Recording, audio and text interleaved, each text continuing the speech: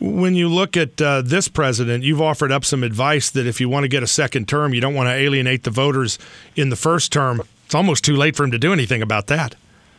Well, he's been very careful, I think, not to alienate voters, and I think he's going to be reelected next year. Even with the economy, I mean, you were a president that suffered because of a dire economy. He's really got a worse economy than you had to contend with. Well, that may be true, but I also had, as I just mentioned, a split Democratic Party, and also that hostages were being held in Iran. So those were the major factors. It wasn't the economy, the number one issue.